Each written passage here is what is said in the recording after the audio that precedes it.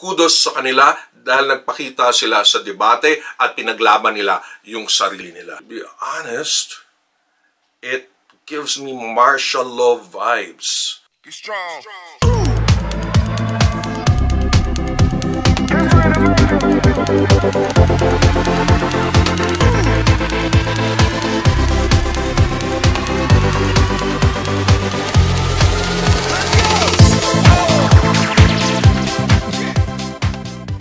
Oy mga Kuyakoy, this is Kuya Mike for the Kuyakoy list. Took me a while na magkaroon uli ng vlog nagkaroon tayo ng a little sickness and at the same time nagmatsyag tayo ng mga pangyayari sa loob ng Pilipinas, particularly the election, and at the same time nasira yung aking computer. Akala ko for a while nasunog. Nag-overheat dahil nakalimutan ko isara. And ito lang masasabi ko, sometimes it takes something na feeling mo mawawala before you realize na kailangan mo pala. Just think about that. And that is what is happening or could happen within the country. In a case, balik tayo, probably the last week in fact, ng Big Brother before we'd be able to get the final two.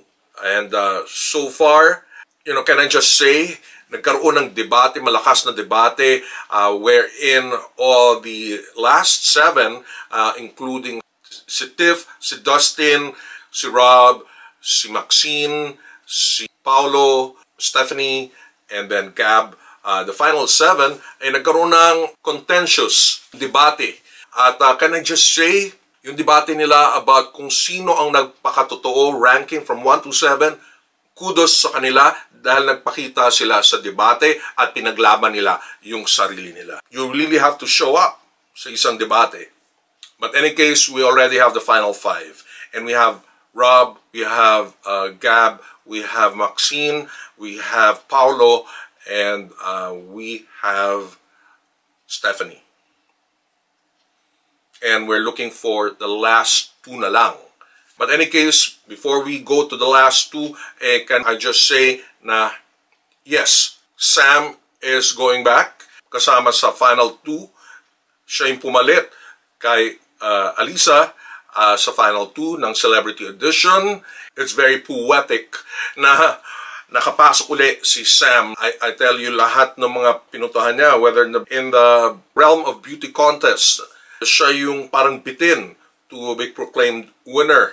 So hopefully this time, who knows, baka ma-proclaim winner na si Sam. Twist of fate, ika nga, because nang wala si Alisa, siya yung pumalit.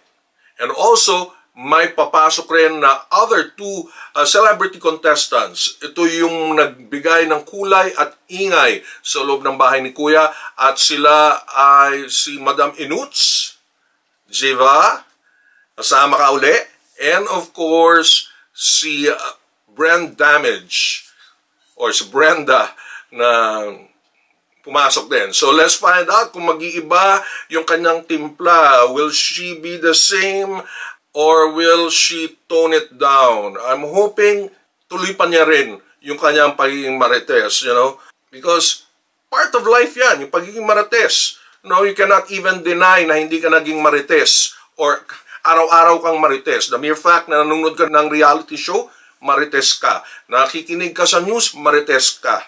Nakipag-debatihan sa Facebook, sa Twitter, marites ka.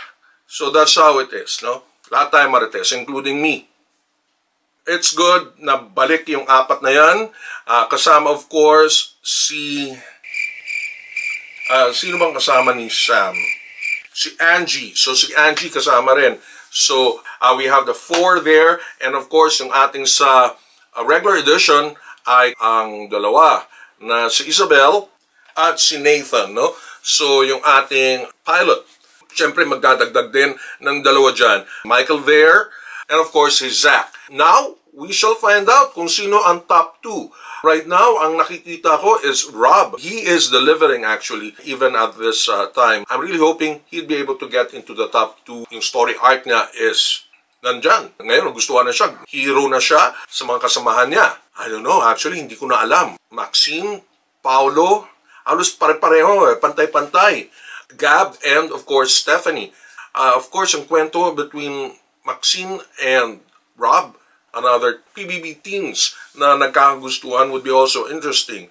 You know, even if let's just say may top 2, may papasok pang dalawa among the housemates to complete the whole 12 castmates ng Pinoy Big Brother Kumunity 10.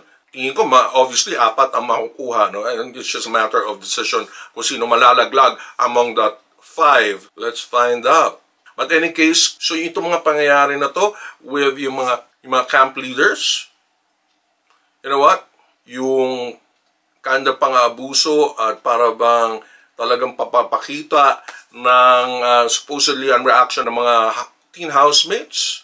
To be honest, it gives me martial law vibes. Yung halos hindi ka mapagsalita, yung pagtatanggal ng fan. For what? Bakit tatanggalin nila yung fan? Pahirapan talaga nila yung mga housemates, no? But that's how it is. Whether it's right or wrong in this sense, syempre we want na makita rin kung ano yung mga reaction nila sa mga leaders, na this kind of leaders na parang makakapanakit, na you cannot question anymore. No? Hindi ka makapagtanong why and how. So sasabay ka na lang sa mga pinagsasabi nila, kung ano yung pinagtripan nila. But syempre, with agreement from Kuya, Big Brother. In any case, again, this is your Kuya Mike. It's still a brands and branding and shopping channel for the global Filipino. Also, you want to subscribe sa ating channel, theKuyakoylist.com. Kilala niyo po ako sa mga kaibigan at kamag-anak ninyo here in the United States and even back home in the Philippines. And then you may want to check my website, theKuyakoylist.com. And then, of course, yung ating mga short videos. The mga short videos, Kuya Mike Shorts. And again, this is your Kuya Mike, ang malamang na kaisa-isa at kauna-unang affiliate marketer na Filipino American for online stores here in the United States. And again, this is for the Kuyakoy List. Be strong.